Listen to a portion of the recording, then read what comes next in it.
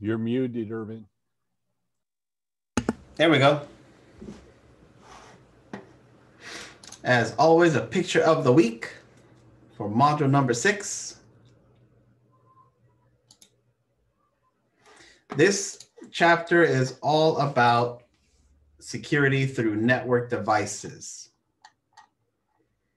The things that we forget exist on our network, yet can pose a threat for our network, especially if they are misconfigured, or even worse, if everybody forgot that said device existed on the network. Starting with a bridge.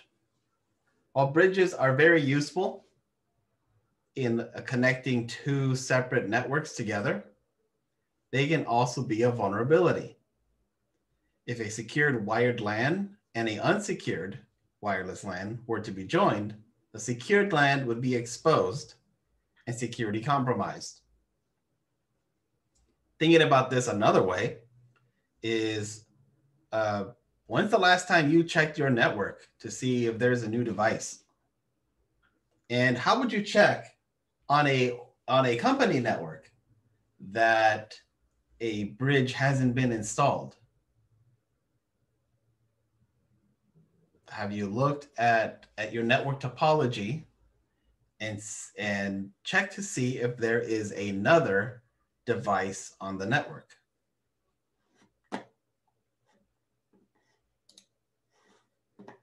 Switches, and specifically smart switches, should all have loop protection enabled using 802.1d to mitigate broadcast storms. That doesn't mean that a brand new switch that you buy today out of a Central Computers or Micro Center has the capability, but it's not enabled. You might have to enable it. Attackers can overwhelm a switch's memory with spoofed MAC addresses, causing the switch to enter a fail open state, turning it into a hub. The problem with a switch turning into a hub is that everybody on the switch can see the traffic. Besides the network performance issues that arise with using a hub, a switch becoming a hub for us, for our focus, that is a vulnerability because everybody can see everybody's traffic.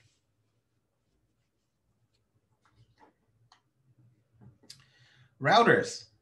When is the last time you looked at your router configuration? If you haven't looked at your router configuration in a while, you probably should. You should also make sure that your router is up to date. If it is no longer supported by the manufacturer, it's probably time to buy a new one.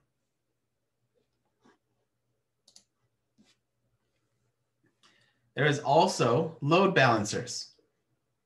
These devices provide an advantage through the services they support by detecting and stopping attacks directed at a server or application. Some load balancers can also hide HTTP error messages or remove server identification headers from HTTP responses, denying attackers additional information about the internal network. That's a good thing. You don't want your system saying what they are, what operating system they're running, what application is running out to the world, because it is very easy to then see that and either create or find vulnerabilities that exist for that specific application and that specific version number and launch a successful attack.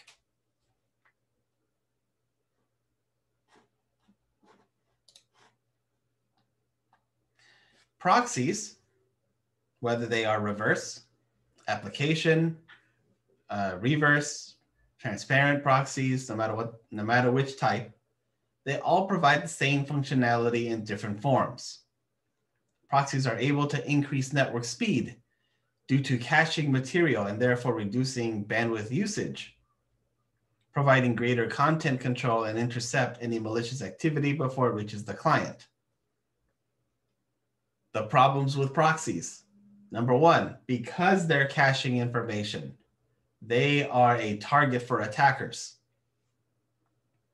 Because if you can get into that box, into that proxy, you now can see where everybody has gone. You see the cache, and then you could inject malicious content into that cache and have it spread out into the internal network. Proxies also store who has been where, since they have to keep a record of that, because that's the whole purpose of a proxy, is to connect to a service on behalf of a client. So if that is being stored, which it should be, then that is prime information for an attacker to use.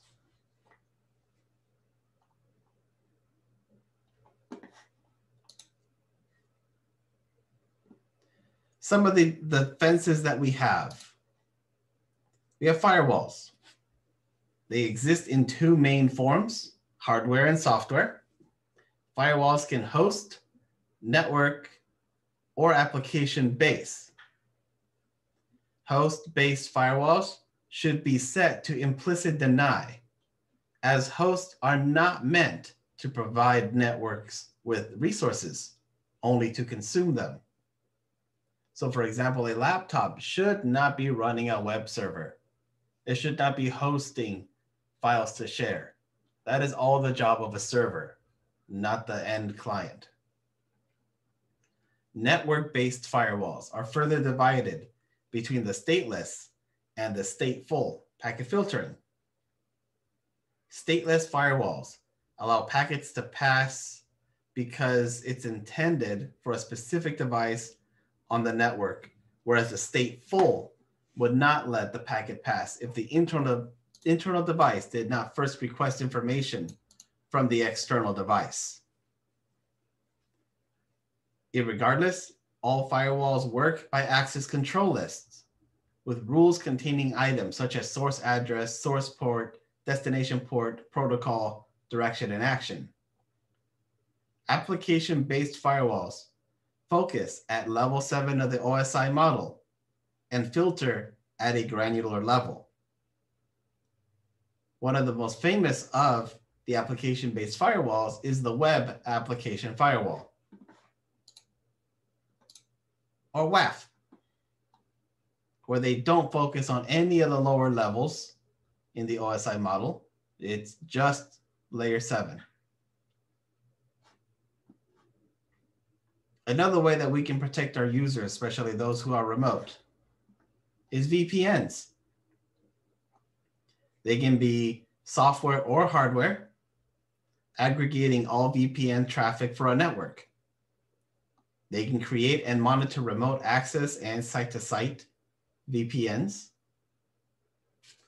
A full tunnel will take all data going in and out of the network through the VPN. A split tunnel will not. A split tunnel will take some information and let it go through whatever normal means, and then the other would go through the VPN. So for example, in a full tunnel, a user of a company would have all their network or all their traffic routed through the VPN. So if that user goes to a personal site, that'll go through the company network. Whereas if a user was in a split tunnel, they could access their email, let's say, through the VPN, but be able to also access Netflix locally. Those have their pros and cons. Because in a con for a split, it could mean that an attacker could trick the user into going to a site they shouldn't, and then having that routed through the split tunnel. Therefore, using that victim as the pivot point between that internal network and them. The con to a full tunnel would be that all users have to route everything through there. So you can see what they're doing. So privacy can be an issue. But the reverse, the pro for a full tunnel is no matter what's happening, you can see and you can react as needed based on attacks that are happening. And a split tunnel, you'll only focus on your work communications, and anything that's odd you can take out. There are also mail gateways that are responsible for blocking unwanted content like spam, phishing, and malware that could also read through email and prevent sensitive data from being transmitted. This would be a great thing to add to policies to say, hey, all email coming in and out will be read by a system to see if there is any sensitive data and block those emails from going out. Intrusion detection systems, or IDSs, detect and alert when an attack occurs. They can be applied in a variety of ways, such as inline, passive, in band, and out of band. The monitoring methodology is the same regardless of the application. IDS employ a variety of things like anomaly monitoring when something is weird and new, signature-based monitoring similar to antiviruses, behavioral monitoring to find, again, an abnormal activity, and heuristic monitoring, trying to be predictive. IDSs are applied at the host level, and those are called HIDs, Host Intrusion Detection System, and network, NIDs. HIDs can watch system calls, file access, system registry settings, host input output, but can't see the network. A NIDs can see the traffic in the network, but can't see the host's local activity. So ideally, you want to put the two together. You want to have host intrusion detection systems work in parallel with network in order to get a full view when an attack occurs. Intrusion prevention systems do the same job as detection, but with the exception that a prevention system will stop an attack. Now, you would think that an IPS is better than an IDS, but it actually depends on the situation. Because, for example, it could be that you need a certain piece of infrastructure to be connected at all times. And you need to be able to monitor and report when things occur. For example, as a honeypot. The honeypot will lure attackers to it. You don't want a system to automatically cut any attacker off who is thinking about making their way into your network. You want to be able to detect it, be alerted by it, but let them do their thing and watch.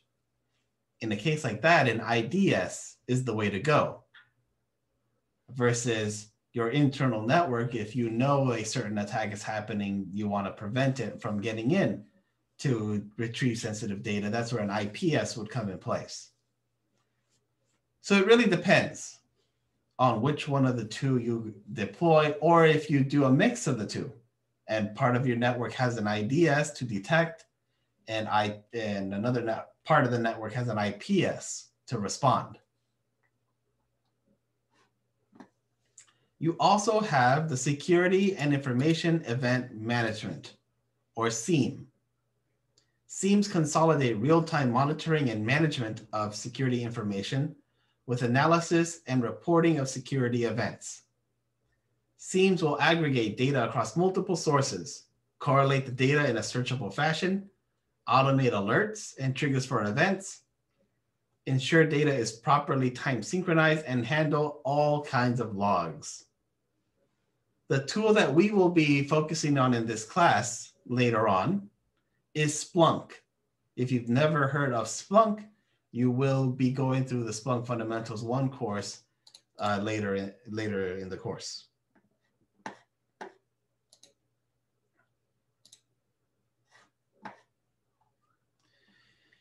So, implementing security through network architecture.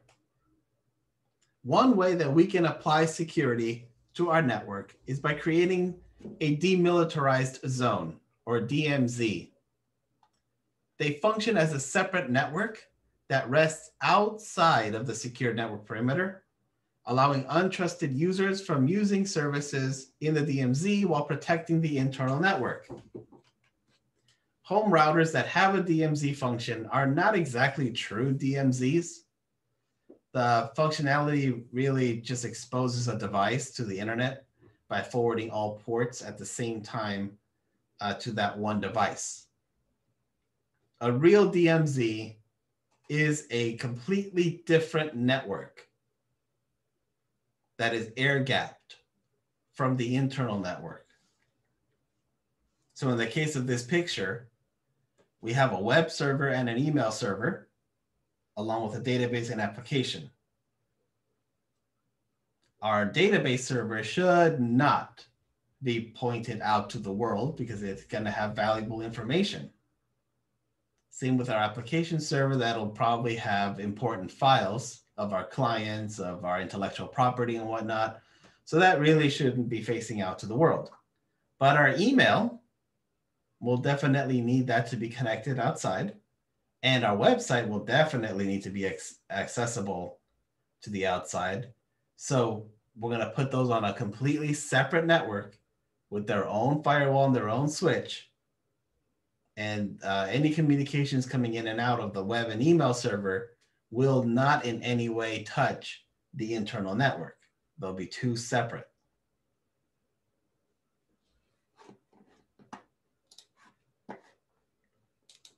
We also have the network address translation. This is true for IPv4, allowing IPv4 devices to use one public address and still connect to the open internet. This is also true for port address translation. IPv6 does not require NAT or PAT, as there are enough addresses available for every device to connect to the internet on their own without having to aggregate them all to one. So pros and cons, right? If you're an IPv4 network, you have to share a IP address. If you're an IPv6, you don't have to share. So you could restrict the network at a bottleneck in IPv4, but everything's more open in v6. Pros and cons to both. This is something that should be done everywhere, regardless if you're v4 or v6, is network segregation. Depending on the data level sensitivity, like confidential, secret, or top secret, the devices and physical hardware may need to be physically separated or air-gapped to prevent them from being stolen by an attacker. Networks can also be segregated within the hardware in place by virtual LANs. By tagging packets, only those devices whom switches know are part of the virtual LAN will receive those packets. Other devices will not be able to read the traffic. Now, I will say that network segregation by VLAN is not foolproof. And honestly, nothing is. But air gap does make things much harder. In an air gap system, these two switches are not connected to each other, or this switch. They are physically disconnected from each other. They are physically different networks. A VLAN will allow multiple networks connected together and separate them in the packet. The thing is, with VLAN, it is totally possible to take a packet, give it a VLAN, and then encapsulate that in another VLAN. It is totally possible and very easy to do with a tool like Scapy to take a malicious packet leaving out of accounting, let's say, and have it make its way to engineering, even though it shouldn't, because they're separate VLANs. It is totally possible to take control of this machine and make a packet that will run through the network, and all the switches will see the first layer and take out that layer as it goes, and then realize, oh, there's another layer, another VLAN layer. Okay, well, This packet is destined for VLAN 10, so there it goes. It is not unheard of for attackers to be able to jump VLANs just by encapsulating the packet, the malicious packet. And then when the response comes back, it'll come back just the way it came. So the VLANs are not foolproof.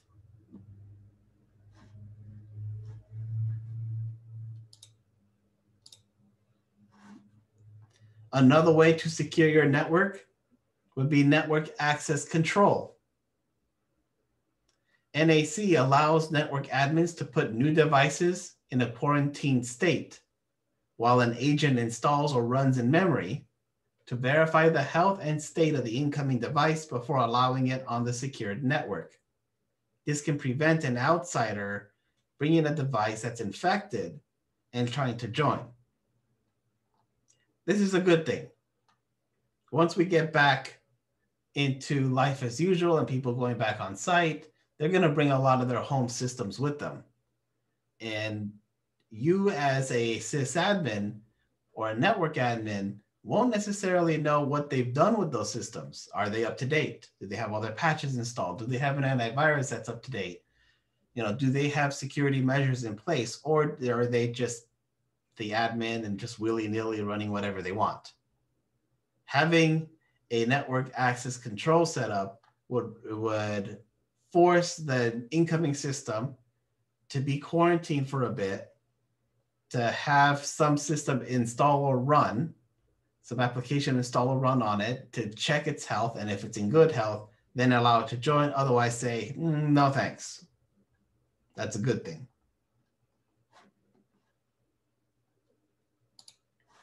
There is also data loss prevention.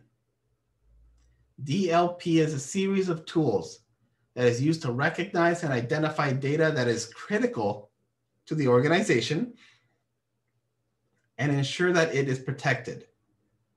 DLP protects data in any of the 3 states: in motion, at rest, such as preventing a user from copying data into a USB drive or attaching it to an email. DLP is deployed via network sensors to watch the perimeter of the network, storage sensors to monitor data at rest, and agent sensors at the endpoint devices to prevent copy of an unauthorized location, such as USB. In theory, DLP sound great. From a network admin perspective, they're preventing any user from exfiltrating data. From the user standpoint, they have to understand that they are constantly being monitored, like Big Brother. This is literally Big Brother, because everything that is being done from one sender to a receiver, or from a computer to a USB or whatever, all of those things are being monitored. And the activity will be taken if somebody tries to send an email with sensitive information or tries to copy information out. The only way that that's possible is to watch them and see what they're doing. So while DLP sounds great for admins, just remember that it is just one big surveillance of the users. And that should be something that's talked about with the users, should be something that is ironed out and written in policy before it takes effect. Because the last thing you want is to deal with lawsuits and deal with all kinds of other shenanigans over installing something like DLP for the safety of everybody. Any questions?